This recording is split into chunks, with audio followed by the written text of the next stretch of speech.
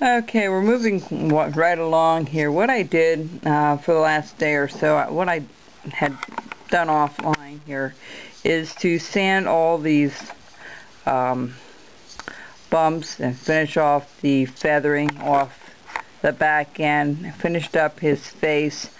I only did one half of it. I'm going to show you how to do the other half of this so you know how to do it. Finished up the feathering as you see here, and what we're going to do here, I put one eyeball in. Now when you do these eyes, I think this is a 4mm, 3 or 4 for this project. You can see that I painted it yellow. Okay, I did that, so you want to paint, if you have your clear eyes, or you can buy them yellow if you want, but most of the time I buy them clear and then paint the color I need for the eyes.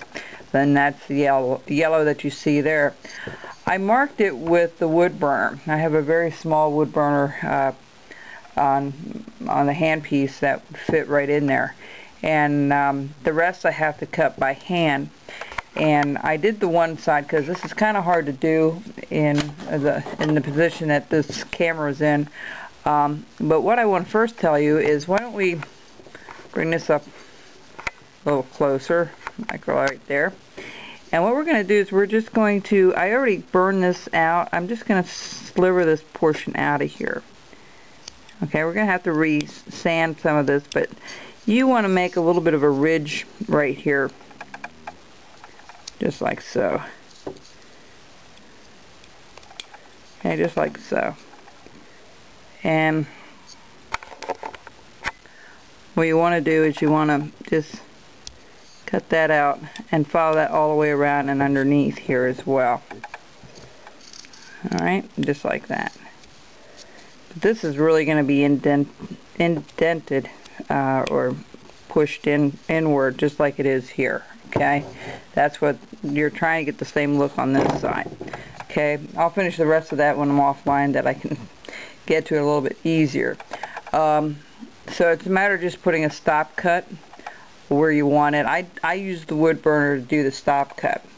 What I need also is a smaller knife, and I already started this. I tried a gouge, and I just want to warn you, if you use a gouge and it's not super sharp, you're going to tear some of these little fibers. If I can show you this really up close, some of these little fibers right in here. Okay, you can see there's a little bit of a gap, which is okay. What I'm going to do is, it's going to be a plumber's putty that I'm going to put in there, and I'll show you how to do that in a second here. But what you want to do is you just want to take your knife and you just want to kind of slice it, stick it and slice it out all the way around, and then just kind of pop it out. Okay, and you want to take your time to make that eye. You know, you want to go back and take your eyeball here, and you're going to check it every so often. Okay, you don't want to make it huge, but another thing you have to remember when you put these eyes in, that they're right across from each other. Alright, so that's one thing. One other thing you have to remember. And also, he has a little nostril in here that we'll put with a wood burner. Okay, when we're done here. This is going to be trimmed down just a tad. I'm just going to take a little part of this off yet. It's just a little bit too wide for my liking, and you want to taper it to a point in the front. Okay, so you want to be very careful when you cut out from here, because you can snap this off. You want to go with the grain if you can. Okay, just like that. And I'll tell you what I use to if I have one here, I'll show it to you. Hang on just a second. I know I took it along with me here. Here it is. I used a nail file. These things you can buy at a dollar store.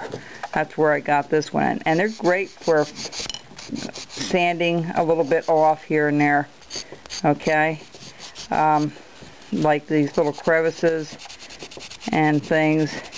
And when I did all of this that way, so that's how you put your eye in. And then when you're ready to put the eye in, what you want to do is you want to cut it. Probably you want to be careful you don't bend this like I just did, because that will snap it off. I've got to be very careful here.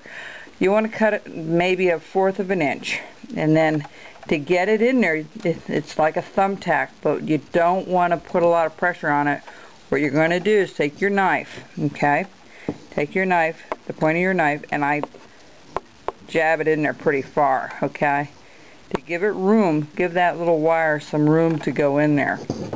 Alright, so that's how you get the eye in there, and then you cut it, and then you gently push it in. And once you push it in there, you want to take an eraser, a pencil with an eraser, and then you can push it in a little further. Okay, that way you don't crack the eye or anything else. Then I use this, and I know this is kind of crammed all into one little video. When I come back, I'll show you how to use this Fix-It Stick All-Purpose Bonding Putty. I paid about $6 for it. What it is, it's just a stick, two-part putty that you mix together, and it gets really hard. And I use that for the eyelid. Okay, so I'll show you how I use this in a little bit here. On my next segment, we'll get into that. Before we do that, though, I'll have this other eye in the socket, and I'll probably have one eye already done, and then I'll show you how to do the other one. Okay. The other thing I'm going to share with you on the next segment, I put this is the red and white stripes, and I did this with the wood burner for a reason, because it's like the stitching, okay, on the flag, and that's why I did it. The blue, I'm going to have two parts that are going to be blue with the stars. Actually 3, 1, 2, and 3. Probably these two for sure. I'm not sure about that one yet. But anyway, what you're going to do is you're going to draw these lines on, like I have here, and I don't know if you can see that really well. But I offset it a little bit to the next one, so it looks like it's going under and then out. Alright, so we'll be back, and I'll show you how to do these eyelids in just a minute.